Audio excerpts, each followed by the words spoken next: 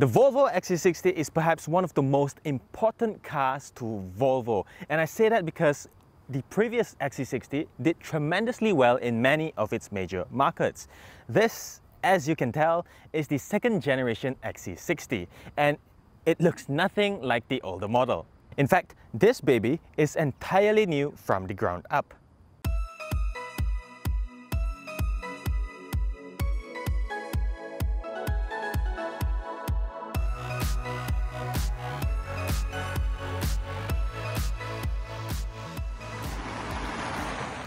This very unit right here is the top-of-the-line T8 twin-engine Inscription Plus. It's fully imported from Sweden and is priced at 374,000 ringgit. It rides on the new scalable product architecture platform that's purposely designed to accommodate a plug-in hybrid system, but there's also a non-hybrid option like the T5 Momentum that we'll be getting soon. I've already done a full walk-around video of this car, so if you want to watch that video, click on the link in the description box below. But for you first-timers, I'll briefly run things down once more. On the outside, the XC60 is basically a shrunken-down version of the XC90. Here in the T8 guys, it gets this unique chrome grille with the Iron Mark badge, 19-inch 10-spoke dual-tone alloy wheels, and dual exhaust pipes. The wheels can be upgraded to 21-inch items, and we're told that the price of it, together with the tyres, starts from around 15,000 ringgit. That's not too bad, right? Standard items include these full LED headlights with Thor's Hammer LED daytime running lights. Actually, I keep calling it Thor's Hammer, but it doesn't even look like it. It just looks like a weird T, but it still looks good and very distinctly Volvo. So, call it whatever you want, I guess. Keen observers will notice something different about this car, and that's because it comes fitted with this exterior styling pack. For 8,288 ringgit, you get this aluminium front and rear skid plates, silk metal side mirror caps, as well as AMG-style exhaust tips. The rear pipe is hidden somewhere behind, so it's still purely aesthetics. If you choose to go with this styling pack, just keep in mind that the foot sensor for the tailgate release will be moved to the left side of the car, just under this sensor right here. Now, I really like getting in and out of the car. It's really convenient. It's not too tall like the XC90, but just about nice enough for everybody to get in and out of. It's really convenient. Volvo says it's because of this under-wrap door design, which makes the lower portion of the car here much thinner, hence the convenience. It's great for older people too, except that the rear doors don't open as wide as it should. Shame. In here, as you can probably already tell, is quite swanky and veers towards the minimalistic side of things. Unlike the old car with a chock full of buttons, the dash here looks really nice, very neat, and also very classy. The only physical controls on the dash are for the media, front and rear defoggers, and emergency signal. Everything else is digitized into this 9-inch Sensus Connect touchscreen display, including the dual-zone climate control. With this, you can access just about every feature that comes with the car, such as the active safety feature, 360-degree all-round view camera, head-up display adjustment, and even the entire owner's manual. Good luck with that. The dashboard design as a whole probably won't impress those who prefer the German way of interior designing, but I think this approach will age a little better.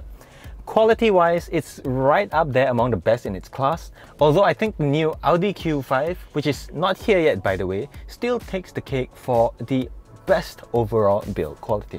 If you know Volvo, then things like this little Swedish flag on the edge of the seat is a given. But here, they've gone a step further by putting it into the chrome strip which outlines the metal mesh trim. And if you find this combination a little bit too bland or not contrasty enough, then I suggest you go with the open pore driftwood trim. In other markets, you get the choice of a two-tone interior, the top part black and the bottom part white. Personally, I like that the most compared to this all-black theme that we have here in this test unit, simply because it's more luxurious that way. But at least Volvo is offering a maroon brown option for the seats. Speaking of seats, it's unfortunate that we don't get Nappa leather, settling instead with these regular leather seats. It's not bad, but it's not impressive either, plus the grain on the leather makes it look rather cheap. Comfort-wise, it's supportive in all the right areas, and there's even an extendable thigh support for both the front seats. Over to the center, this entire portion looks as though it's been lifted off the XC90, and only the inscription trim comes with this electronic glass gear shifter. The T5 Momentum, on the other hand, will get the regular stick type. Oh, an interesting thing I learned is that this steering wheel is actually the R design steering wheel. And there's perforation on the sides, and also explains why there's pedal shifters as well. The only thing missing is the R design badge down here.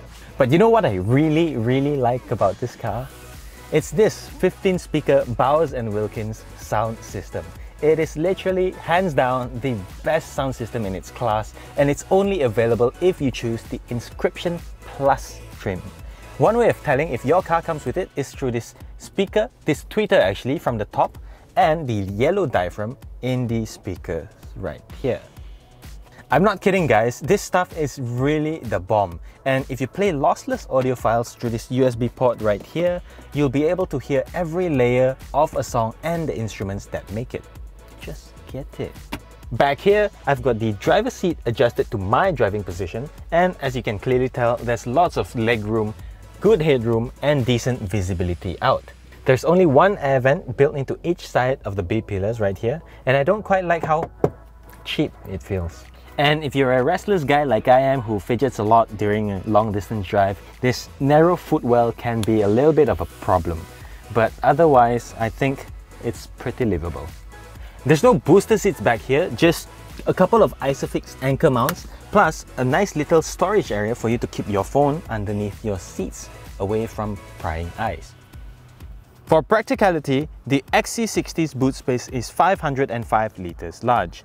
That's only about 10 litres larger than the older model, but still quite a bit smaller than the Mercedes-Benz GLC and upcoming BMW X3.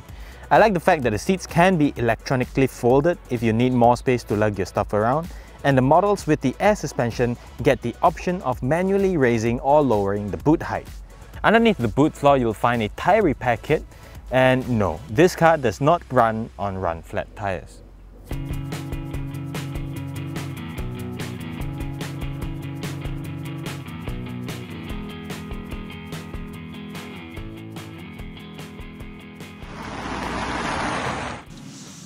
Before we start talking about the driving experience, let's first talk about the engine under the hood. Primary propulsion comes from a 2-litre 4-cylinder engine that's turbocharged and supercharged to produce 320 horsepower and 400 Newton-meters of torque. That alone is more powerful than most of its rivals in the class, so that really says something. And on top of that, there's an electric motor mounted over the rear axle, producing 87 horsepower and 240 Newton-meters of torque. Together, the plug-in hybrid system makes about 407 horsepower and 640 Newton-meters of torque. That's a lot of power on paper, but it doesn't really feel like it because the very nature of this car is supposed to be as fuel efficient as possible instead of chasing down some Mercedes AMGs or some sports cars. But the power is there as a really nice bonus. The cool thing is, you know that the car is capable. You know that it can do 5.3 seconds to 100. But when you're cocooned in this much luxury, you just lose all the care in the world. You don't want to speed so much in a car like this. But it's good to know that it can. I spent about 4 days with the car, and every night I leave it to charge around 7 to 8 hours to get a full charge, just to be safe. Volvo says depending on the charging output you get 2 to 7 hours, but I just leave it overnight because that's my routine. And Volvo says you can get 45 kilometers on a full charge. Realistically though, I'm getting 35, and the instrument meter here, the battery gauge in fact, is pretty accurate. Now I believe the discrepancy has a lot to do with the car's weight, because this thing weighs 2.1 tons. But if you ask me whether I feel the weight driving this car around, honestly, I don't, because it's really powerful. The easiest way of telling whether your engine is alive or not is to turn your audio down. And even then, sometimes I find it difficult to tell because it's just really quiet, and that is a mark of a well-made plug-in hybrid system. After spending so much time with the car, I find that the 8-speed automatic transmission still has some way to go before it's properly fluid in the way of gear shifts.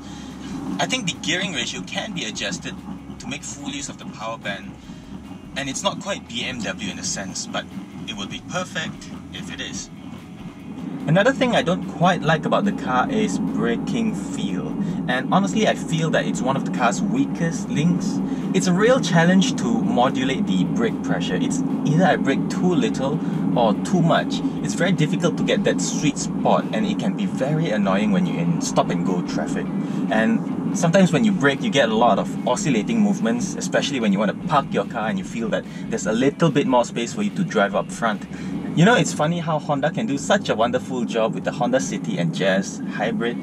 So Volvo, I honestly think and feel that you should do something about this. You should pay a little bit more attention to the braking department. But having said that, it's considerably better than the XC90, so there is some progress, to give Volvo some credit.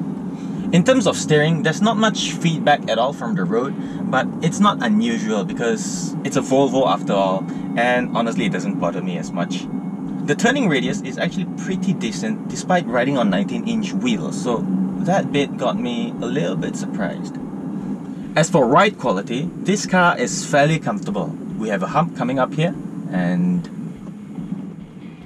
yeah, damping is not too bad. It absorbs the bump really well, and based on previous experiences, models with the air suspension will tend to be a little bit more plushy compared to the dynamic chassis that will come with the CKD versions. The downside to this is that, like I said earlier, you get a lot of rocking motion, so I guess it takes some getting used to. The body tends to roll a fair bit more at higher speeds compared to the Mercedes-Benz GLC, but not at the expense of traction, so that's not a cause for concern. The CKD versions will not get air suspension at all, no matter which model you choose, not even the top trim, so the ride will be stiffer, but we really have to drive that first just to be sure. Last but certainly not least is the safety system. It's the whole deal, and you get everything Volvo has to offer, including my favorite pilot assist system. Simply click on the button here on the left side of the steering wheel, and what it does is it basically drives on its own at speeds of up to 130 kilometers per hour, and it can even steer for you if you've got the lane keeping system on. It's quite literally the best thing ever, and it's gonna make all that long distance driving a lot more pleasant, a lot more convenient, and a whole lot less tiring. Just think of Pilot Assist as a more advanced version of adaptive cruise control, and you won't be far off. Speaking of which, this car also gets adaptive cruise control. By the way, the Pilot Assist feature, that's available on the Mercedes-Benz S-Class and BMW 7 Series. And granted, it's smoother on them both, but they're not really in this price range and category, are they? The very fact that Volvo has decided to put Pilot Assist in a car like this and in a price range like this is commendable, and I don't think any other SUVs out there has this feature. Never mind SUVs, not even cars. To top it all off, there's other stuff like city safety, pedestrian, cyclist and large animal detection, as well as blind spot monitoring.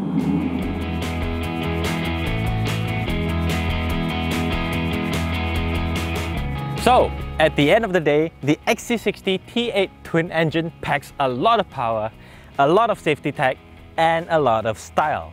That's a lot for you to consider, and rightfully so, because I think, in my opinion, the car is a lovely place to be in. And if I had to choose, it would be this over the Mercedes-Benz GLC. But it's also worth knowing that this car is 20% more expensive than the GLC 250, but this has the added advantage of a plug-in hybrid system, at least until the GLC 350 comes along. The good news is the CKD versions will be rolled out in April, and pricing for that starts from 299,000 ringgit for the T5 Momentum to 344,000 ringgit for this version minus the air suspension. For that kind of money, what car would you rather buy? That's all for this round of review. Thank you for watching. This has been Matthew, and I will see you in the next one.